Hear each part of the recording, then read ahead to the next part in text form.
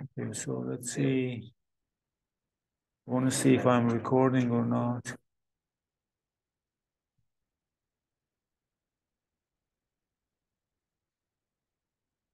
Okay, so now we are recording. That's good.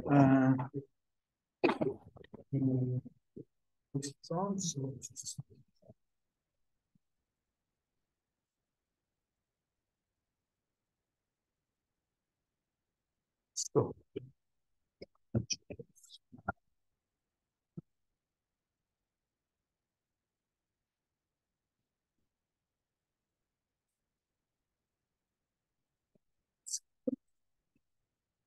I don't know what's going on with this. It can't be that.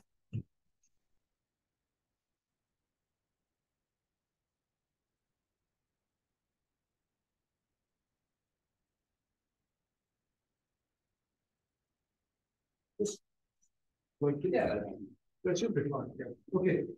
So now, what will we do today? We have to finish the proof of Dirichlet theorem, right? So we will do that today. So today, we'll finish proof of Dirichlet theorem.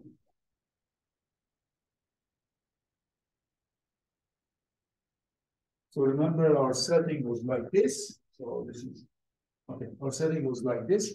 We fixed two positive integers a and m relatively prime.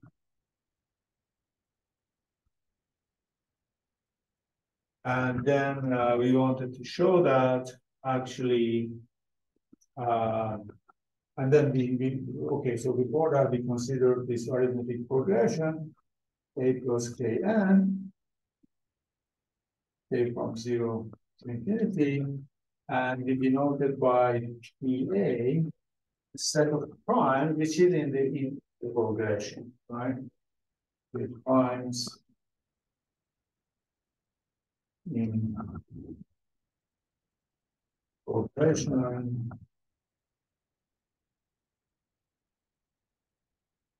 a plus k. So primes of the form a plus kn, right? And our goal was to show that limit of sum 1 over t to the s, t belonging to t a, divided by log of 1 over s minus 1 as s goes to plus, okay, is equal to 1. This quantity goes to infinity. It goes to 1. So it shows that this limit goes to infinite. So in particular, right,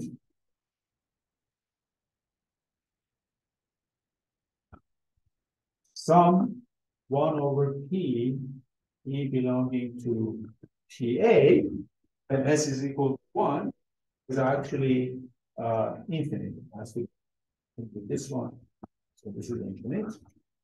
In particular, the corollary of this corollary is that there are infinite primes in this arithmetic, right? There exist infinite primes in the progression.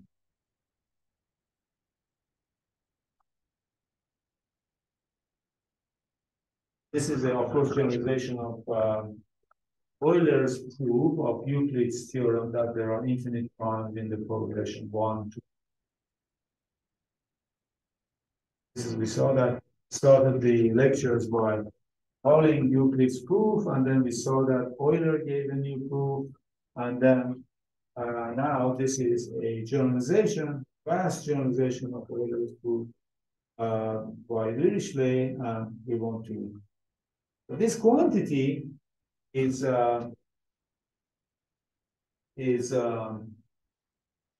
Oh, this is a mistake, by the way. Sorry. Over phi n. Oh my God. This quantity shows that the Dirichlet density of primes in arithmetic progression is 1 over 5. So this is Dirichlet density. Sorry about that.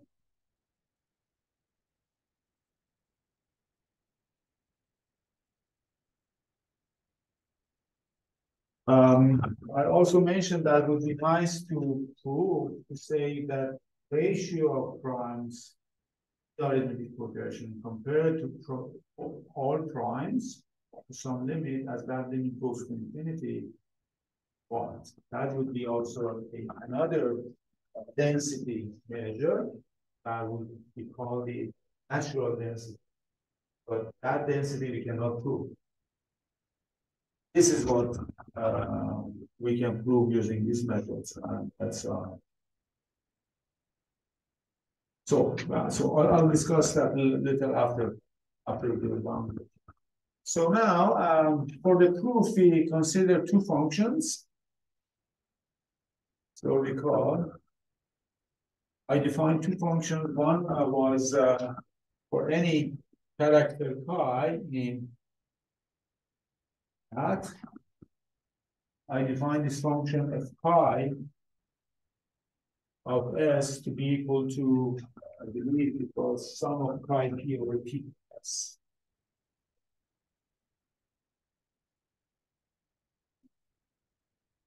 Yes, P belongs to PA.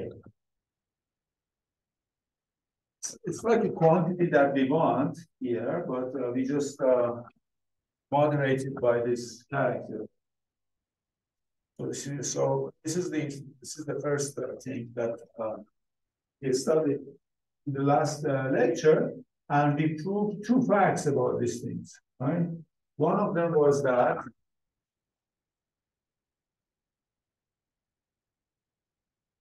chi is chi 0 is the trivial character. So that if this guy is a trivial character,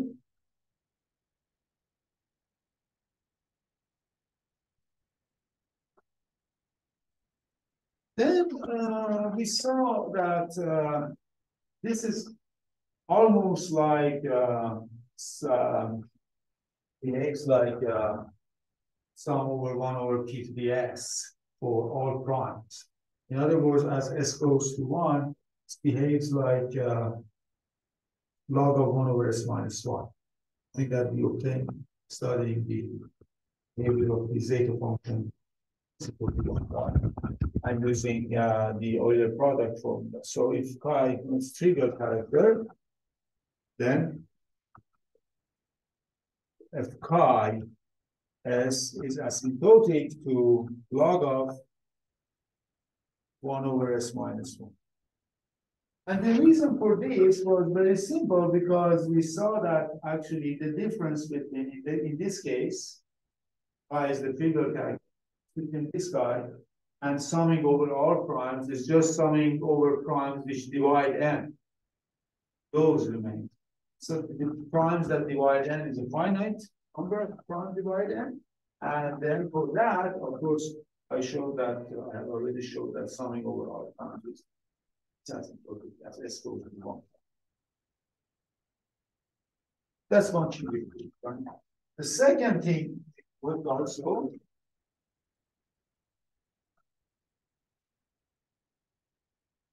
if chi is a non-trivial character, that's very important.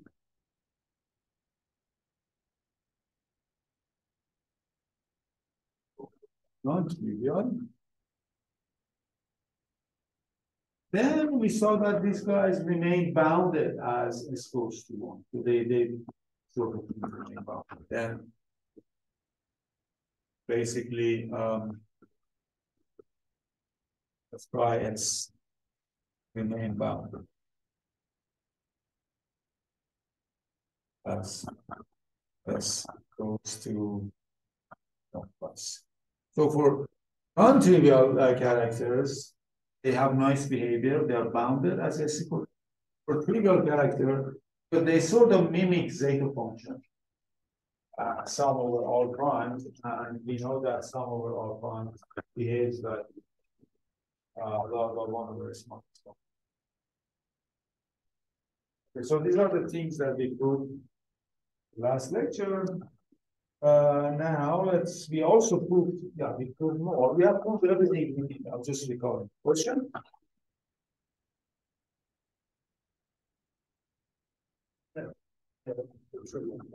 Yes.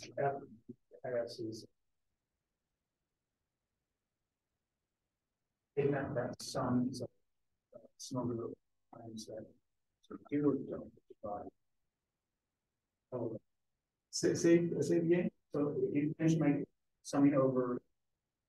Right. Do or don't. So yeah, let me tell you what's going on in this case. Right. So in the case of the trivial character chi equal to chi 0, you have sum 1 over p to the s, right? Belonging to PA. Now, what is PA? PA is a set of primes of the form A plus AN. So we divide these primes into two categories. Those that divide N,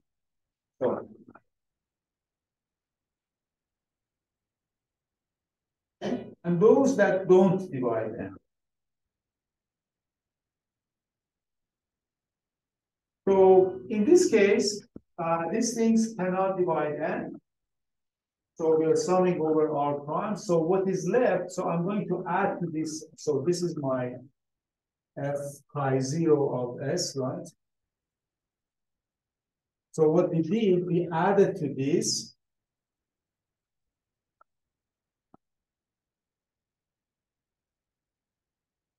sums of primes that P divides S, divides N, minus those primes S that again divide N. We added and subtracted. Now, once you look at this, I say this is the set of all primes.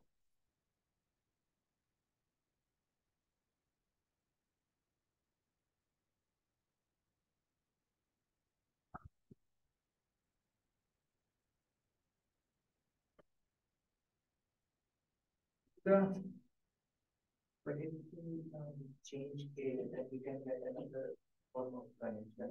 So yeah. So why do we get? So in this case, I mean, so a prime to be here means what? I mean, prime to be in this arithmetic progression means that if you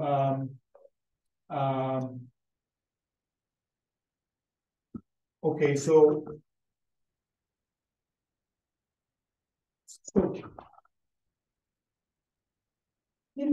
first of all, to agree that these things are inside our primes because we are looking at prime. You give me a prime, okay? I want to show that it's either in PA or P divides N. I'm saying if P does not divide N, then P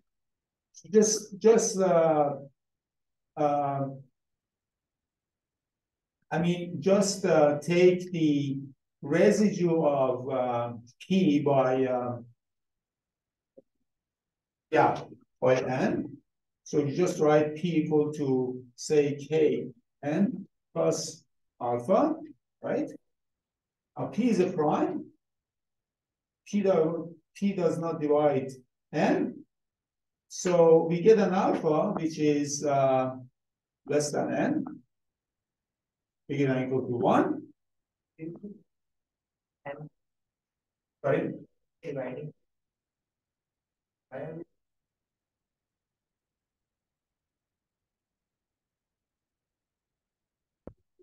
And N is fixed. So I have got a prime, right? So I can write this, I'm just dividing this prime by this number n. And there's going to be some remainder.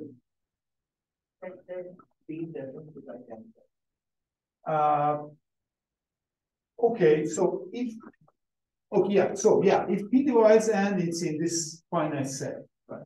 If P doesn't divide n, exactly, but you can still divide it by n, but then there will be some remainder, non-zero remainder. It does not divide n, right? So then it's going to be some alpha. Yeah, but your question is, what is the relation between this alpha and this A? Why is it in arithmetic progression? Yes, that's a good question. So okay. So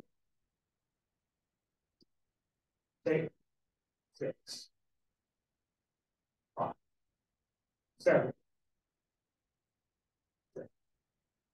Also, 5. Yeah, so let me see what actually I need. Yes, so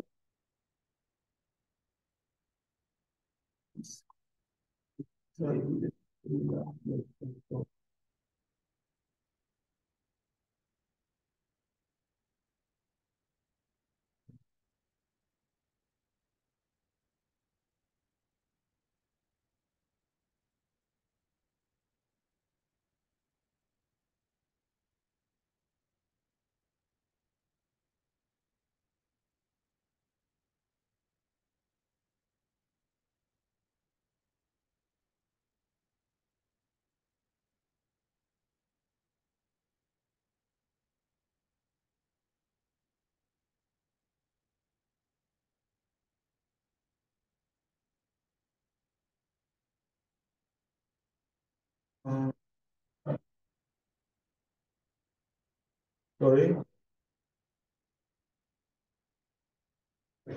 Oh, I just defined f chi to be those that do not divide n.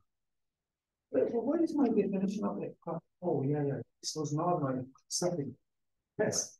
This is not what, yeah, you're right. So I just defined, yeah, sorry.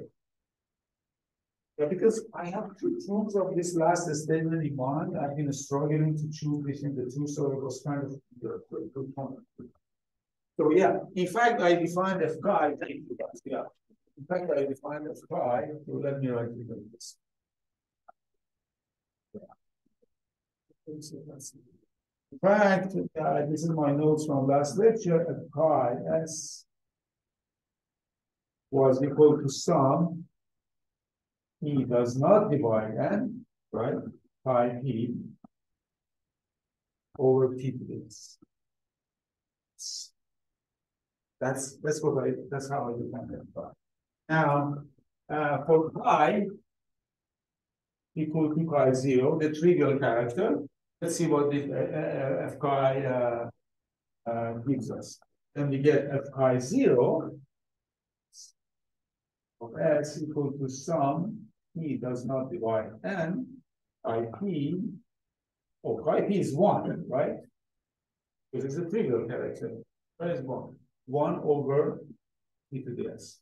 And then what I did, I said that, okay, I add p divides n, right? And I subtracted n. Yes. Good.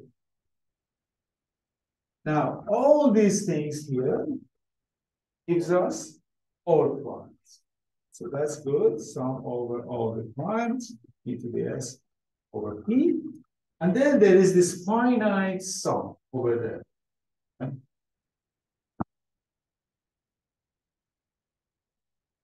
This is a finite sum, right? Okay. Now, about all the primes, we proved something, which actually was proved by Euler already, as I said, because there's no arithmetic progression, no complication about this A. All primes. So all primes, when you take, show that sum 1 over p to the s over p is asymptotic to log of 1 over s minus 1 as s goes to 1 plus. We proved that. You remember how we proved that? It's a good idea to recall that. You remember how we proved this? Or how Euler proved that actually?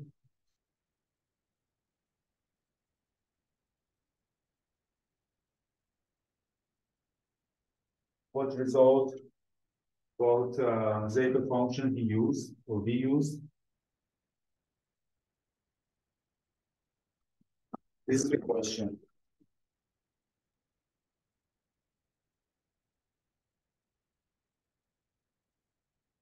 The way we proved it was by using, of course, zeta function, which is sum 1 over n to the s over n, and the Euler product formula pi 1 minus 1 over e to the s minus 1 over p, and plus, so we use some strong facts. First of all, this is the first one. This is for real part of s bigger than 1, right? And then we use the fact that zeta can be extended left of the line s equal to 1 and has simple pole at s equal to 1. That's what we proved. Show that zeta of s is of the form 1 over s minus 1 plus phi of s. But this function is homomorphic in real part bigger than z. This was a tricky proof. So as a result, what we managed to do is that we had the zeta function here, first of all. So we pushed its domain below the line, behind the line, s equal to 1. Of course, when 1 is to 1. It's singularity. This expression shows that zeta has simple pole at s equal to 1. Okay? So we use these two facts, and then how did we prove this as a result?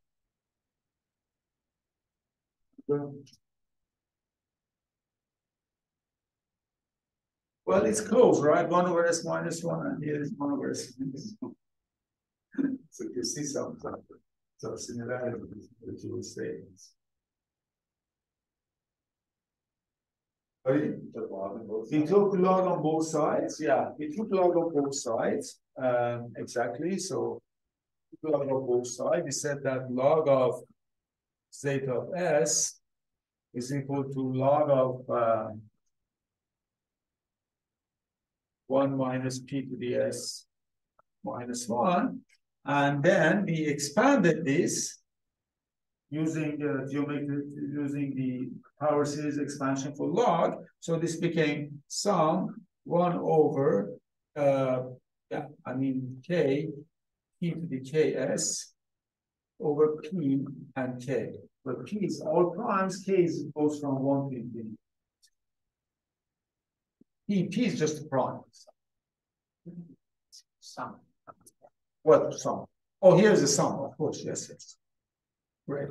And this sum is over all primes. And this is the first one. And interior, each of those terms, we just use our series expansion of log 1 minus x. Okay, and then we divided it into two pieces.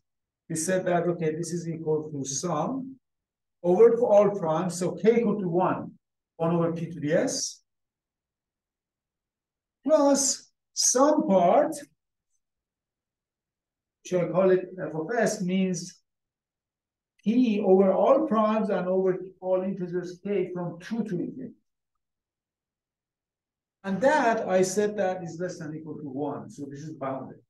There's no issue with that. But this one is, now you're there, because the thing that you want to estimate is appearing over there, and log of this guy is there. So you just have to argue that log of zeta of s is log of 1s minus 1 symptotically, and this phi doesn't matter as s goes to 1. And then here also you have log of you have just this term, this term. Okay, so it's an elaborate argument, like, but it's a very classic argument. So it's used by Euler.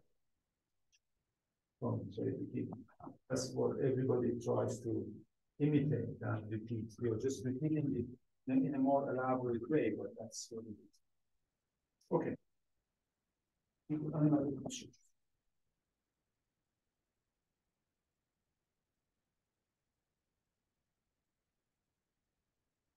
This we did in on the lecture on Friday. Yeah, that's right. Right. So now, I mean, we did in. So now what we have to do, we have to introduce a new function. This function EAS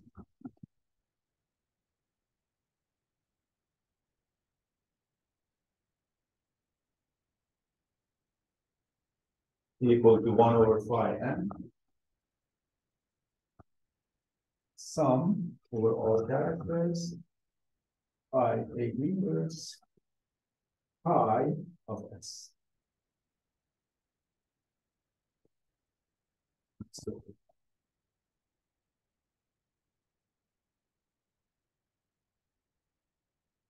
again, where, so let me write it again, yes, where pi of S is sum of, 1 over, basically, pi of P over P to the S, P does not divide. And we proved something very interesting for this function using orthogonality relation, right? So,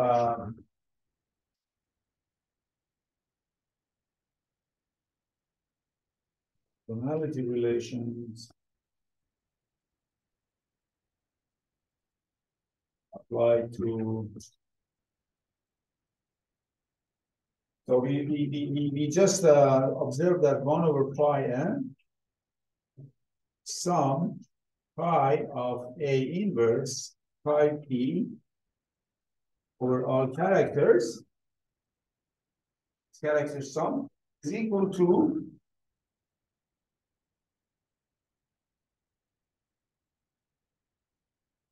what was the result? Do you remember? First we said that, okay, I can write it as sum pi of A inverse of P, right?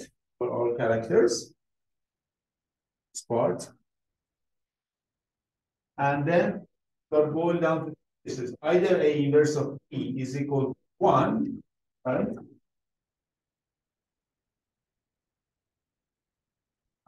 Congruent to 1. In that case, you're summing the value of a character over 1. The character of 1 is 1. So, and there are pi of n of them, pi of n characters divided by pi of n, so this is equal to 1. So that's 1. And if A inverse P is not the unit of Gn, this is 0. You see that, right? Now, but what does this mean? A inverse P. What does that mean? A inverse P equals 1 means that P should be equal to A mod n. That's what it means. So A inverse P mod n, it means that actually P, the prime P, is equal to A mod n. Means that P is equal to A plus zeta. In other words, this means exactly P should be in the arithmetic progression. So this is a very finely tuned object. It's really the characteristic function of the set of primes. That's really an amazing choice. I mean, this is like a magic. So, i.e. P belongs to PA. Okay, so this quantity now is the characteristic function of the set of primes in arithmetic progression in our i.e. quantity star is the characteristic function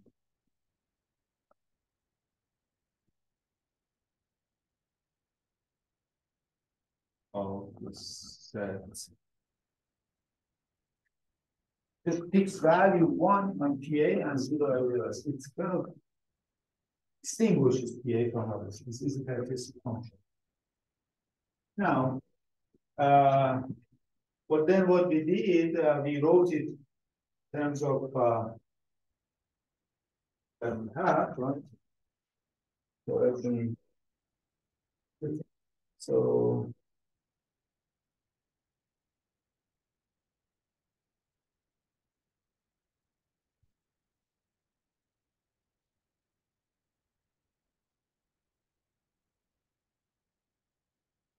let's now look at that. So I'm going to erase this part. Is that okay? Should I erase this part?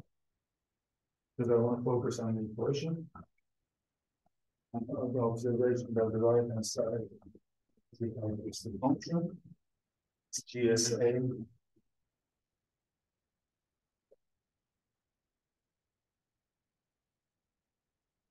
So this comes out the sum 1 over yes.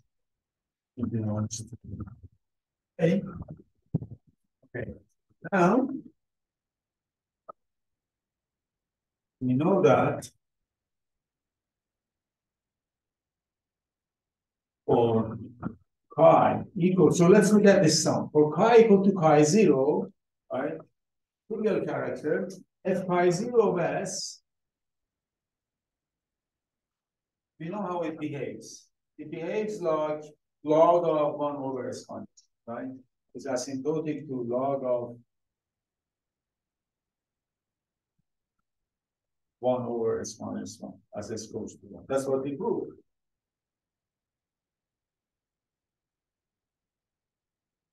And for chi different from chi 0,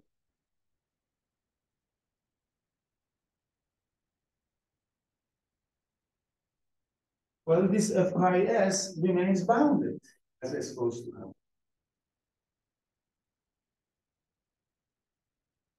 Bounded as. Okay, so now if you look at this sum that you want to understand, so there is one term here which is asymptotic to log of 1 over s minus 1, and there are other terms which are finite that shows that this is asymptotic.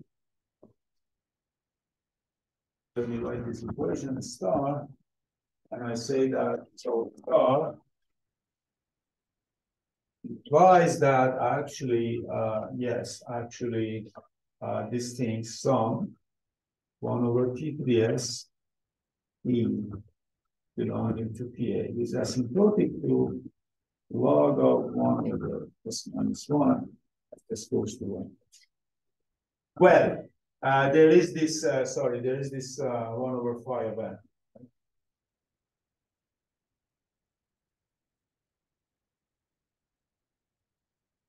This 1 over phi of n is there. And for chi equal to chi 0, by the way, this disappears because chi 0 of A inverse is 1.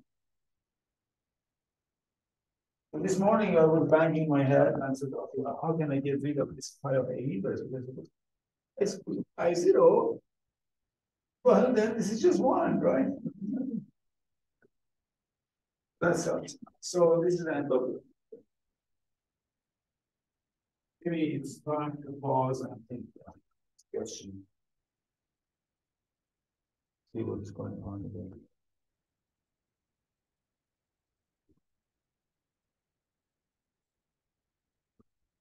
I emphasize this quantity fact, something related to this. That sum is the essential thing that orthogonality relation and functionally.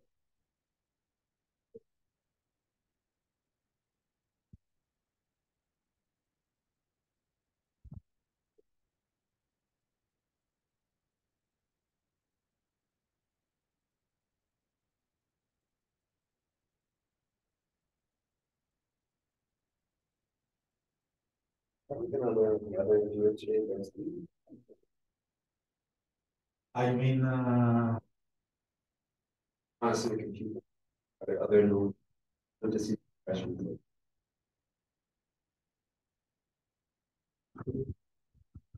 well, yeah, exactly. That's what I was going to talk about, and almost nothing is known. Oh, wow. Yeah. See, okay, my advice to you is that any of the mathematics, see, don't be happy learning, going. You should always think about how I can, so the question you should always ask is how I can generalize this. What's the next step? What's the extension of this? And in this case, what possible extensions you would place? How would you think about generalizing? You are a mathematician, you want to generalize that. That's your task. You have to generalize. That's what mathematicians do all the time. So how would you generalize Dirichlet's theorem? Question. How would you generalize it? You want to write a research proposal with saying, okay, I plan to spend my next year using the money you're giving me, student spending some time for this exam. How would you extend? Sorry? What is orbital progression? Not necessarily. It was Kn. So of what form then? Yeah, I mean, so then usually we are talking about some sequences of numbers that have a potential of having primes in them.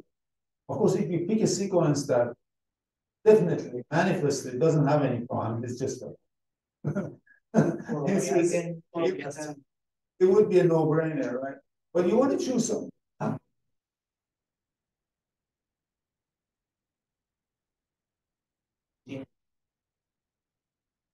Yeah, but so yeah, but that would be maybe about different proofs. What I have in mind, and also this is that we can think about other sequences. For example, so one possible question is: are there infinite primes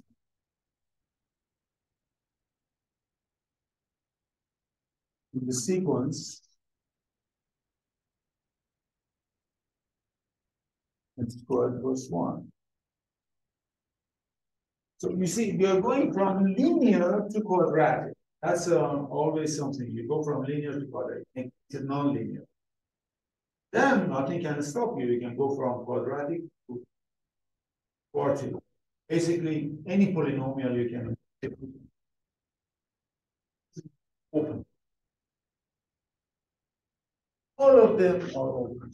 So basically, nobody knows what's this issue.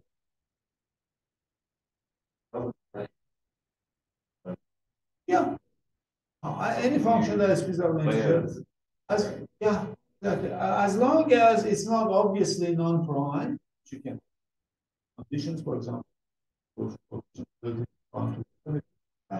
Then you're in the unknown territory and you're risk. You have a proposal. You have a research problem. Of course, they may tell you that people have tried this for 200 years. Well, after Dirichlet tried this, I guess, this problem. After the 50 years, they haven't made any progress, but some progress. But how can you convince us that you are the person that I can give you the money, taxpayers' money, to spend 1 year solving this problem instead of having good time in Paris or New York or somewhere?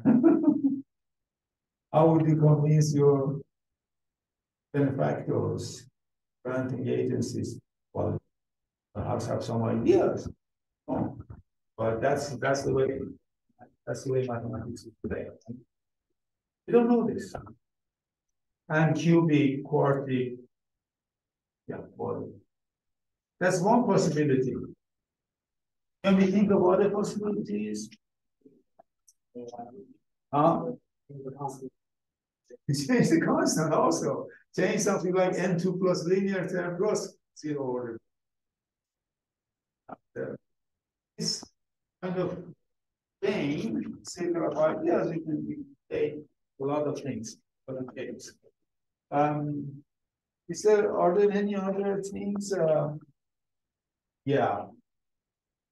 Find these L functions that Dirichlet are special. That has to to actually study L functions for not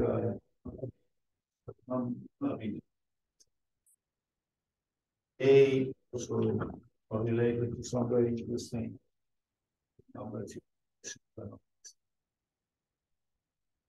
Are we okay then? Question? Now, one thing I wanted to do before we was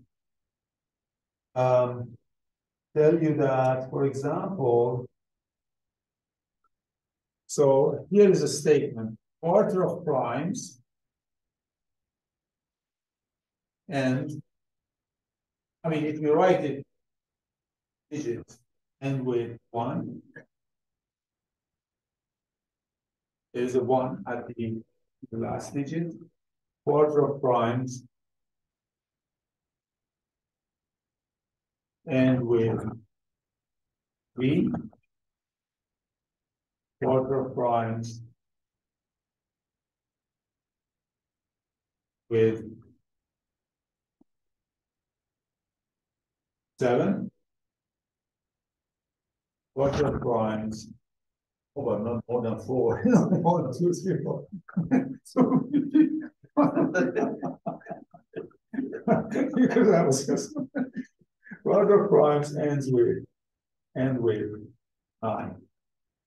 in the decimal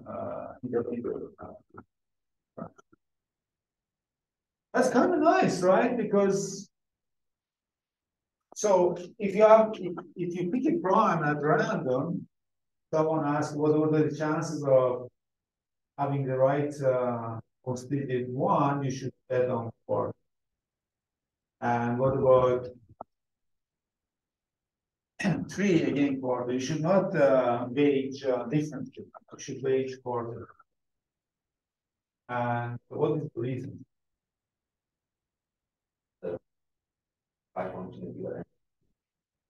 Exactly. So in fact, we just let n be equal to 10 and a equal to 1, or we can take a equal to 3, or a equal to 7, or a equal to 9. Any prime is in one of these arithmetic progressions, a plus kns.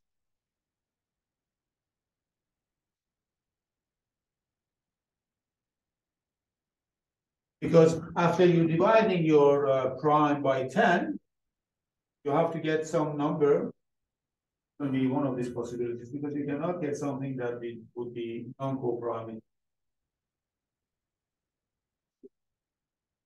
But see, it can't be 2. It's not a prime. Oh, you mean this number 2? Yeah, number 2 is just, it doesn't make any difference. It doesn't make any difference because there are infinite number of primes. Yeah, but that's a good point. What about 5? 5, where 5 came? 5 is equal to 0 would be 5. It's in this list.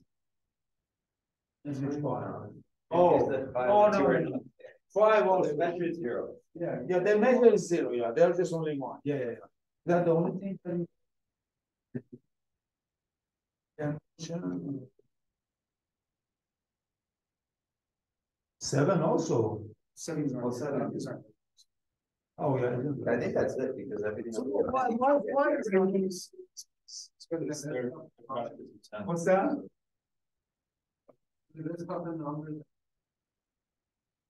Yeah. Okay, I don't know. It gives me headache. I don't know. It goes with the special cases. Question.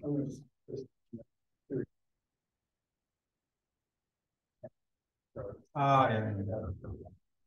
Anyhow, so those cases we can just neglect because they have measure 0 or quality 0, whatever. I don't know. And then there is something here though. I mean, Well, I mean, this is some statement about infinite sets. And the measure of comparing these things was through this Dirichlet density. We didn't have other densities, which would be, Dirichlet density is not a density that you want to go on out and, say that, okay, what is the density of, just like, I don't know, I mean, people of income over 100,000, all population compared to all. That's not what we should do. It's a decision don't do this. Just use ratios simply. And the infinite analog ratio would be to take ratios of finite parts and then let that go to. That's not what we're doing here. We are using Dirichlet densities. This sense, that's my probability measure. Okay, so that's here. So usually you use it because it has nice massive part. Like if let's say you had a progression, maybe you could pick a different different measure comparing sets. Basically, we want to compare infinite sets, right? Right. Yeah. Yeah. I don't know really. There may other measures. Perhaps.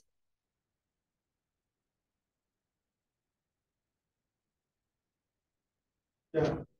Something because it's kind of related to what we're doing also. So yeah. Different measure, the spectral density. Yeah. So yeah, it would be good to investigate that. I don't know. I feel like the nice thing is the log. Yeah, that's the driving that. It's something else. Maybe you haven't. That's right. I mean, the most natural thing would be to study this limit of number of P belonging to PA such that P is less than or equal to K or X, right? Primes that are in PA divided by primes that are all primes less than or equal to X. As X goes to infinity. Yes, you're kind of in a sense. But you know what this is actually. You know what this number is. So let me. Is that what you were saying? I was gonna say it's kind of like something kind of like testing. Regularizing your limit. Yeah, we are regularizing exactly. They are kind of this one. So let's look at this. Number of primes less than. So I'm going to simply write it as number of primes less than equal. Well, this is a famous function I talked about first lecture, right? 12x. And we know that. What is the asymptotic of that? This is x over log x, right? As x goes to infinity. So, what are the number of primes in PA? Would be nice to have a estimate like this actually. I don't know if this is known or not or unknown.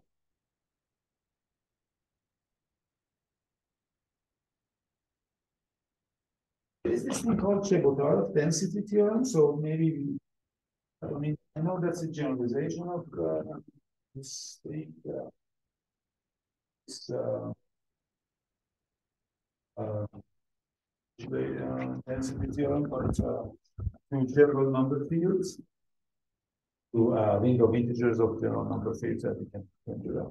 But I don't know if this is in Chebotarev they use the same measure or it's a different measure they use. Do they use like this 1 over p to the s again or? Yeah, this is something. This is one of the projects, but okay, we can discuss that. Yeah.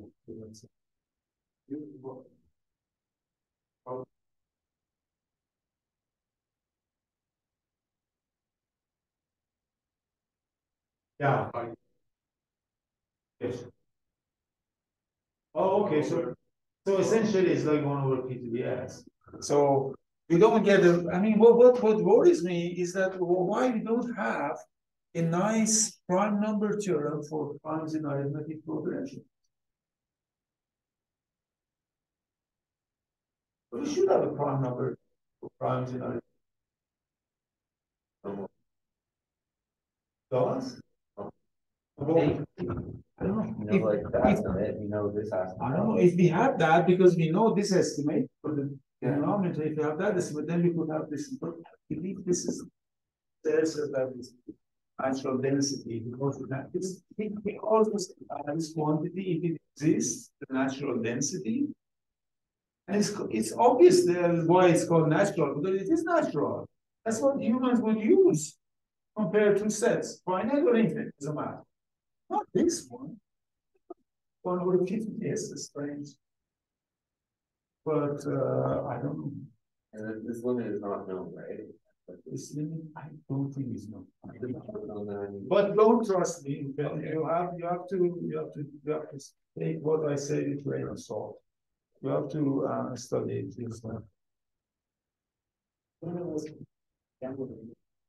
About whether it will be many times to measure this progression because the element was that's sort of evidentiary, some evidence for the state. Okay. Any other questions or comments? Right.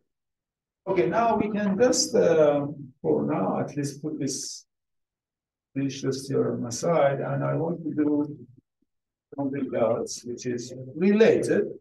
I mean, it's kind of continuation of what we're doing in this way. So this is about, so chapter 2, basically, analytic continuation.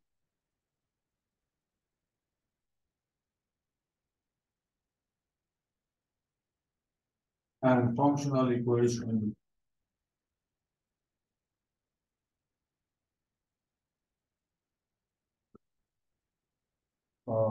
Zeta function.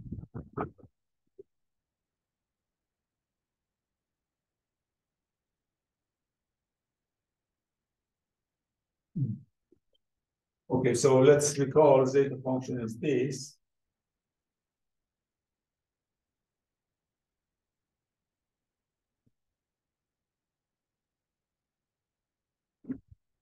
Originally it was defined for real part of S, given part, right? Originally it was defined by Riemann, following Euler, for all complex numbers, real part of S bigger than 1. And this is holomorphic there, right? This was the first step. And then what we did in this lecture so far, extended this to the line real part of S bigger than 0, except it's equal to 1. So we saw that zeta of S equal to 1 over S minus 1 plus pi of S. So the original domain was here, open right half plane, and then we extended it to open right half plane. Take away the singularity.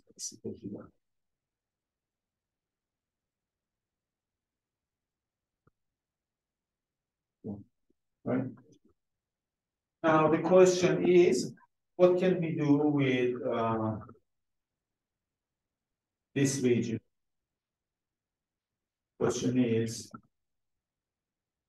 is there a continuation?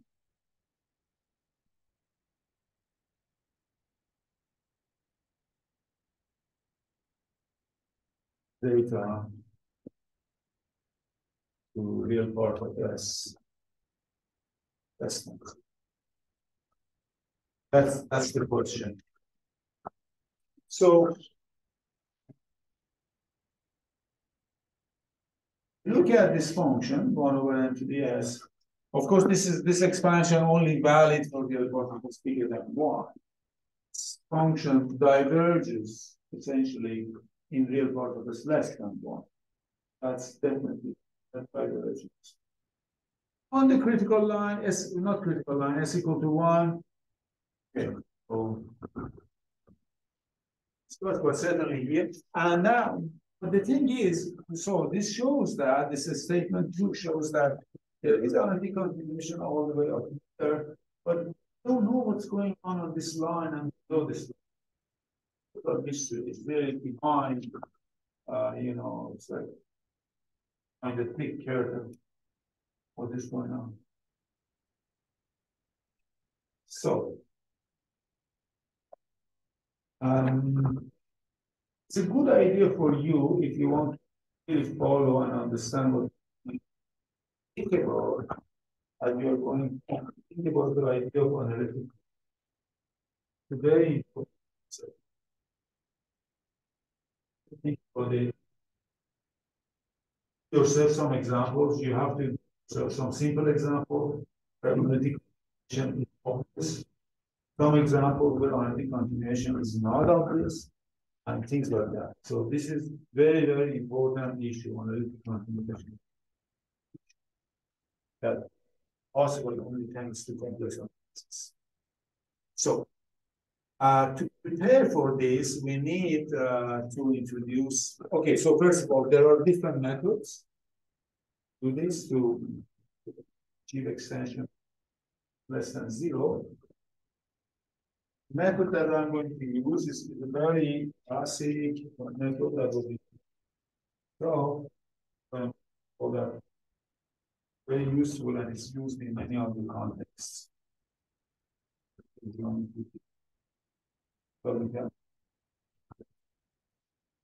So, but for that, you need something called gamma function. So this is Read those again. Oh, yeah, Everybody turned. the gamma man, yeah. But yeah, indeed, I love gamma function too because I think without gamma function, able to get here in mathematics, definitely not. It's just such an important thing. It really does magic. It's like number E or number pi or log or this sort. As important as those concepts. I mean, without you will see that this gamma function is like magic. So gamma function, yes. Yes. Is it? Yes. If you have a domain open set and you have a bigger open set such that the whole thing is connected, the open set is also connected, and the analytic continuation is unique. This follows from some simple analysis. It's called identity. We have a holomorphic function that, say, vanishes on a set, on just a discrete set that has a limit point, then that's 0. Very powerful theorem. Don't have it among C. Only holomorphic. It's a unique zeta. Analytic continuation managed to extend analytically in the domain that you are. So the tech, is it also applicable to extending zeta vector zeta function? Yes, that's what it's used. That's exactly what it's used. Exactly. That's so okay. So what is gamma function? So definition. First of all, for real part of S bigger than 0, let gamma of S by definition equal to integral from 0 to infinity e to the minus t e to the s over t dt. So this is the thing that well, okay, so the first thing is why this integral even is convergent, right? So why convergent?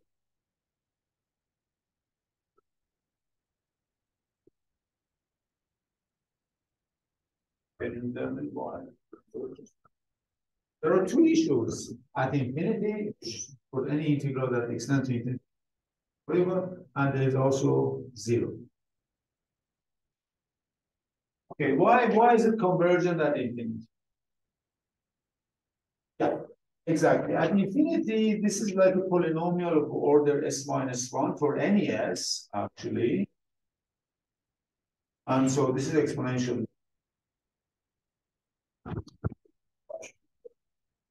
Why do you write as T?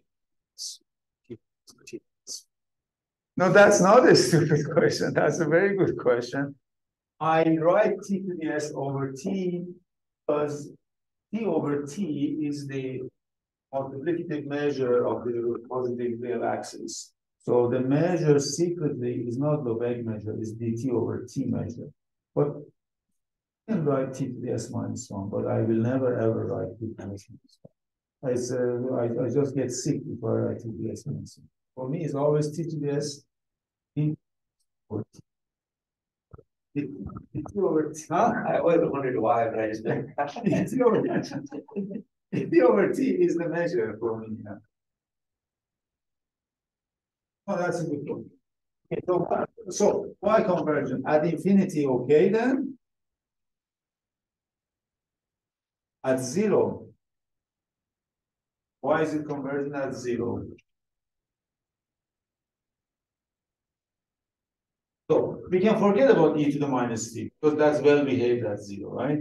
So what about, so now we want to say that, for example, integral from 0 to 1, and we just divide it into two pieces, and t to the s over t dt is less than infinite. And for that, I'll just show that it's absolutely convergent. Right? So what is 0 to 1, absolute value of t to the s over t dt. But if you just write, we are talking about s equal to x plus iy, right? Where x is positive. So I want to look at what is the absolute value of t to the s. It's absolute value of t to the x plus iy. What is that? Sorry? It's just the modulus, t to the x, right? So this is just t to the x. Okay, so then your integral is down to integral t to the x over t 0 to 1 dt. And remember, x is positive, right? So, okay, I'm now having to write 1 minus x, t to the x minus 1 dt. And now, what is that? That's just, what is this?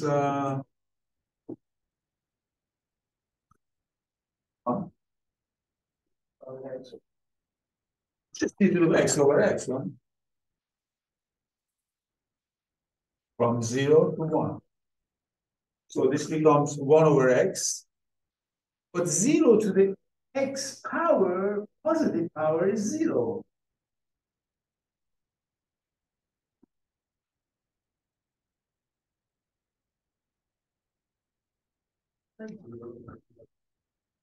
Zero?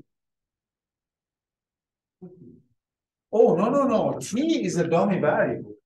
Forget it. S. Oh, no. T. Sorry. S is fixed. T. Because we are integrating against T. So we have to worry about T equal to 0 and T equal to 3. Right?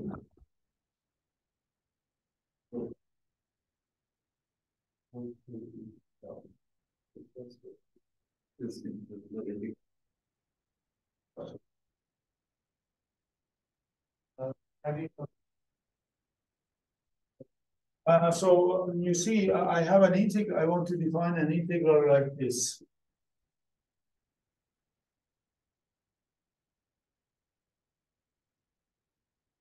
So I have to show that near 0, this is convergent. So I just write it as integral from 0 to 1, so integral 1 to infinity, ddt, whatever. And then this we show that is okay. And now this part, you have to worry about, and by this estimate is good. But now, something interesting happens. Notice that this is actually now divergent for real part of s less than equal to c. This integral is divergent. Okay, so doesn't work. The formula doesn't work.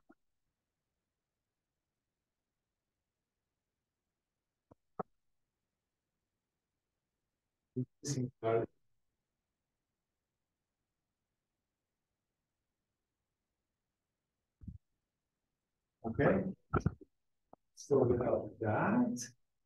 Now, this function by general results is holomorphic. So let me write it down. So gamma S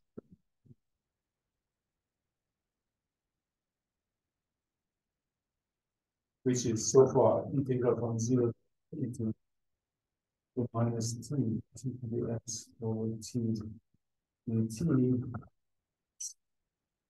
urgent, and I say holomorphic.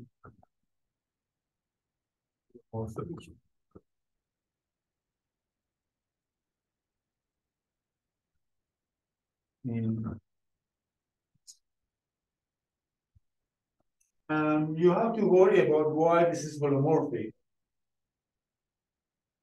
That's the kind of issue you have to worry about homomorphicity. Well, I mean, first of all,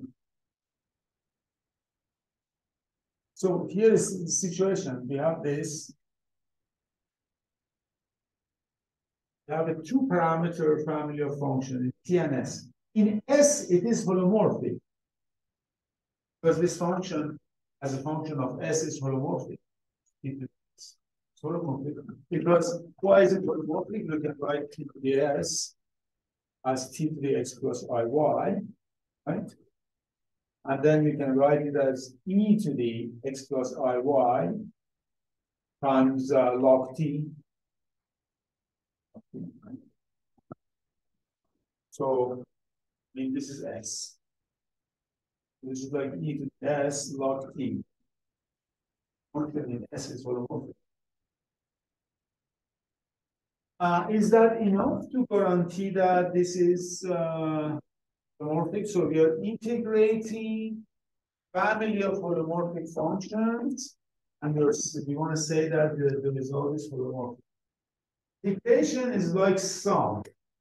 You have summing finite number of holomorphic functions. Sum is always holomorphic.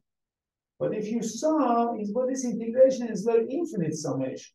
If you want to make sure that sum of infinite holomorphic functions is infinite, you have to make sure that you have convergence on uniform convergence on compact subsets.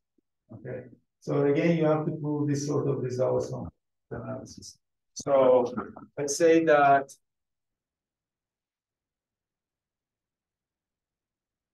it's holomorphic S provided FTS is holomorphic in S, and the integral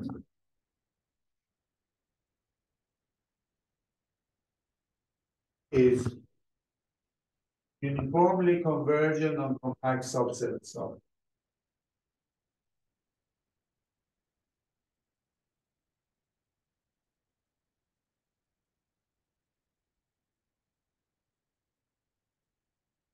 So I'm not giving a full answer to the, I just raised the question and I'm not answering completely, but I'm saying that's something you have to investigate. So you should read some stuff. I mean, just go online and find something. I mean, there are books and comments. But this sort of integrals, you have to make sure that they are holomorphic.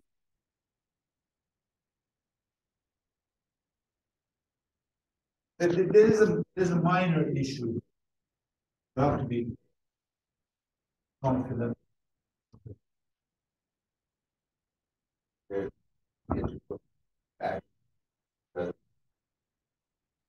Or as oh, all more they're all more complex, complex setting. And then the limit is also within That could be, yeah, Yeah. yeah, that's right. And that could be a strategy. I mean, this is not a terribly difficult thing. It's very Oh, standard okay. argument. I wasn't sure if there's one. No, it's not, but there is an issue. Right? Yeah. Just be aware that, okay, we are going to assume that, okay, so this gamma function is holomorphic, the part of S bigger than 0.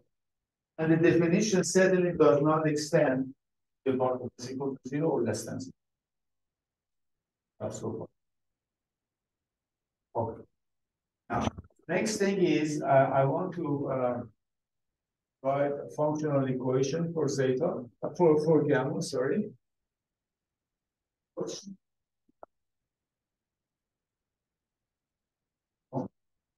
Okay.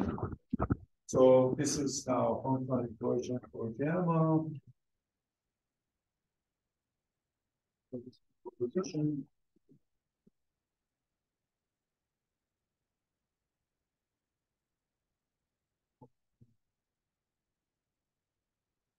Position.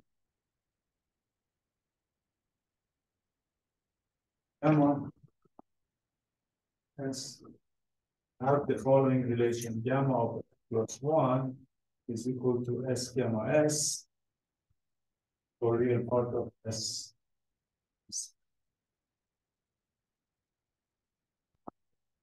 This equation holds for all S real part of S. That's called functional equation for gamma. How do we prove it? So gamma of S is equal to, originally, so gamma of S plus 1, let's write it, is equal to integral 0 to minus t to the S plus 1 divided by t dt. Okay, so this is equal to, so let me just write it as t to the S dt now, at least.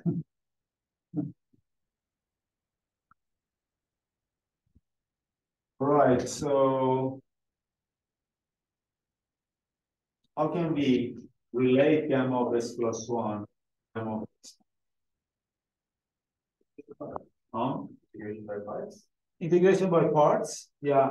So would be u, that would be u, that would be u, and this would be TV, right? I would think so, yeah. So this is, okay, so let's write it that this is equal to uv, who is t to the s anyhow, and e is minus to the minus t from 0 to infinity, right? Minus, and there is a minus sign here, plus integral from 0 to infinity, v du. So v, so this one, and we use st to the s minus 1, s t to the s minus 1, e to the minus t. Okay, this guy at infinity is 0, and at 0 is also 0. All of this is positive. It's like positive. 0, this s is out, so this is s.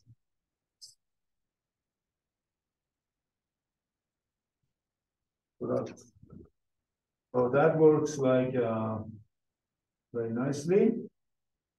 Now, what is gamma of 1?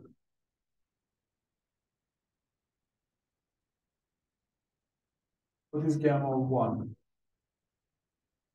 If you want to compute gamma of 1, we know that this is equal to integral from 0 to infinity e to the minus t, t over t, dt, right? So gamma of 1 is equal to 1, right? Gamma of 1 is 1, first of all. And second of all, I'm saying gamma of n is equal to n minus 1 factorial for all n bigger than or equal to 0. For all n bigger than.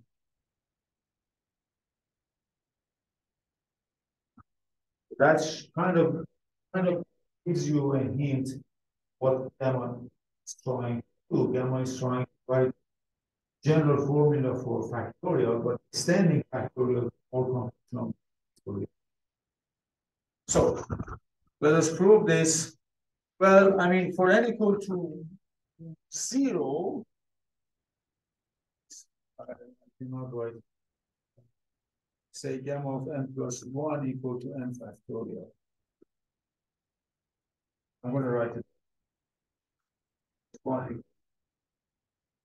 Okay, for n equal to 0, we verify it. Right? And in general, it comes from functional equation. Then functional equation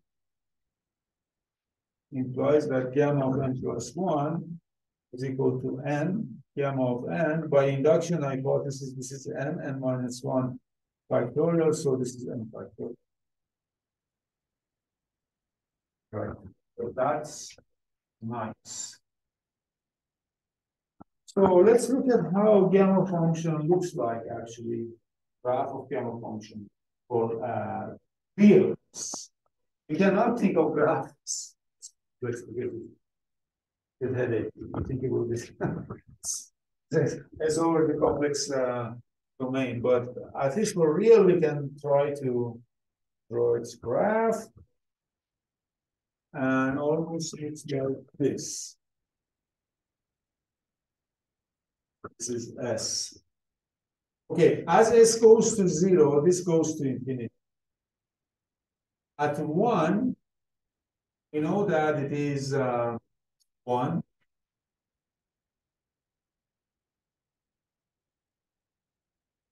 Now, honestly, I don't know where the minimum of this function is. Is it past 1 or before 1? I'm not sure.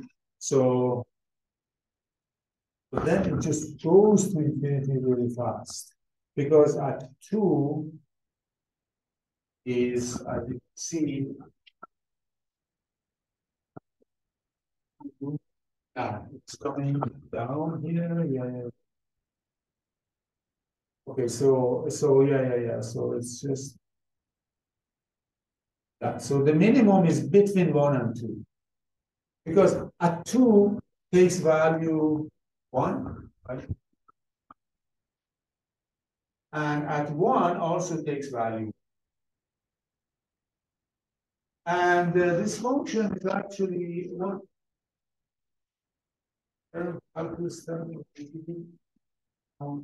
Even stronger, it's log convex. Yeah, but I mean, yeah, okay. But it is convex. Is it convex? You agree that it is convex? This is called convex, right? This sort of, I always forget, in calculus classes, is it convex or concave? Then there are these calculus books from convex up, down, or just why don't we just use one term, convex? Okay, this is convex, right? I think convex means that actually gamma double prime of S is really positive. Second derivative is positive for real part, for S real. If you prove this, which you can, because you just then I believe the minimum is going to be something.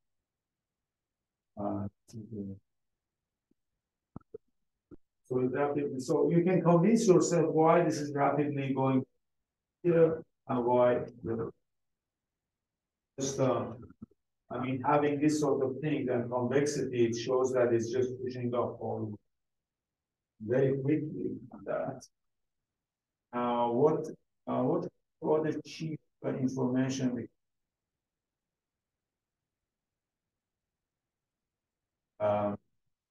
Yeah, one of the things is gamma of half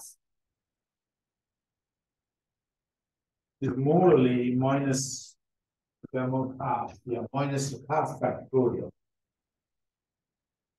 Gamma of half minus half factorial.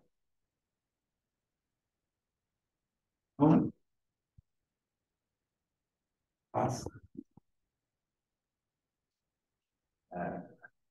It was root pi over Yeah, there is a root pi there. I know.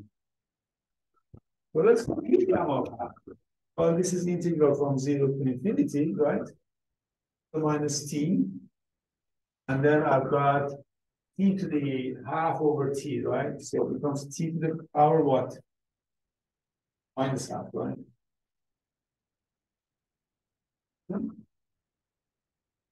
So now, how can we relate this to Gaussian integral? Let's make it so. So what sorry.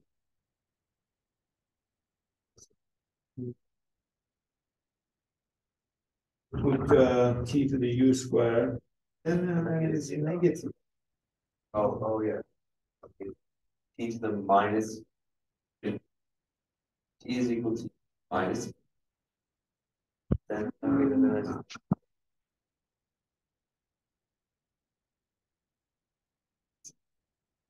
Um,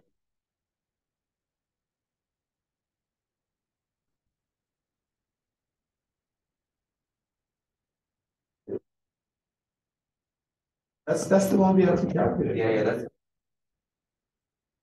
So yeah, let's see. I want to relate it to okay, so by okay, but I know that this is t to the gamma of 3 over 2.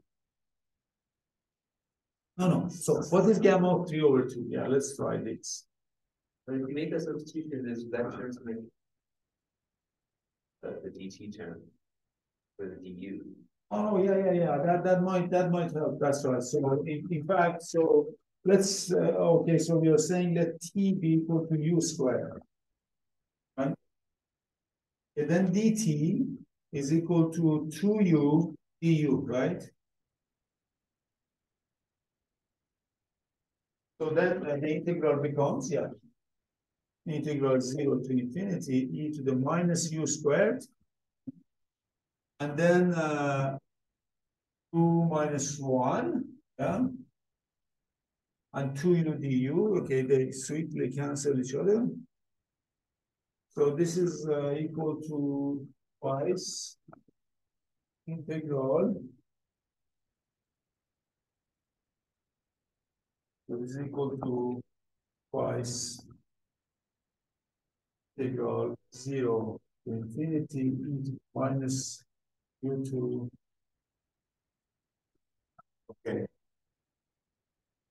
Anyone knows this? This is what your insurance broker didn't compute. Yeah, they use this normal computing your premium. The stat and every physics. No. I want to use the following fact. So this I won't compute for you. I just write it minus infinity plus infinity, the power minus 1/2 a squared dx is equal to root 2 pi over a. That I won't use. Okay, so this is equal to then integral from minus infinity plus infinity to minus u squared du, right? Now, so you can use this, so just pick a equal to 2 then, right? So this is equal to the 2 pi over 2. 2 pi. So yeah, so gamma of this is root pi. So by the same token, you have gamma of n plus half. So it's kind of fun to play with gamma of n plus half. What is gamma of n plus half?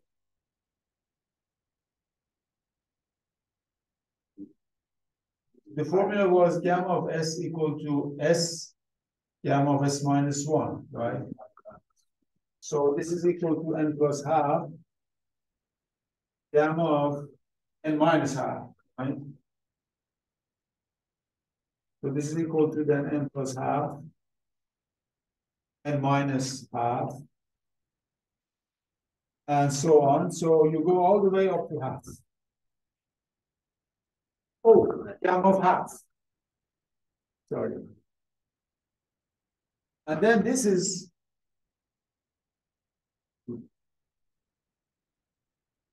And I believe there are no other values of gamma that we can compute explicitly. These are the only ones, and the trivial that we can do this, but there's no other value. I mean, explicitly, but no numbers. I mean, those. No, like, no, No, those other formulas, ones? I don't think so.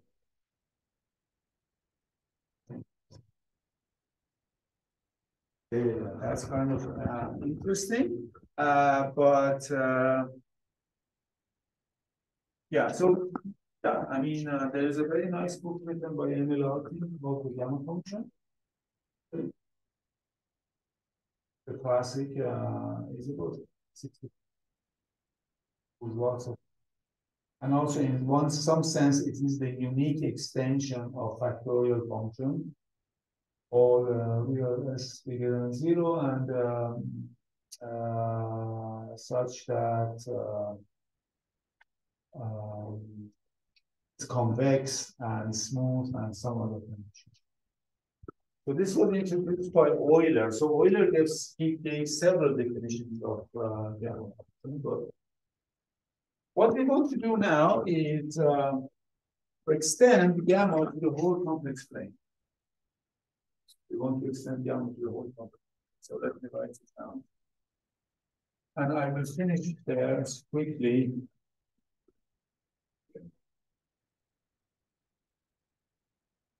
Okay, so why don't I do this actually on next week? So next week, I think I'm thinking of at least having one extra session over for the, because we still have one over. Can have one extra session. I will do one more session.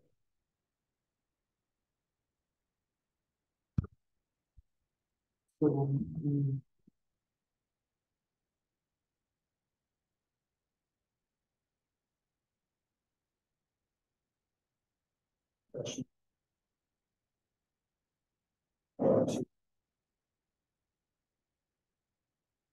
say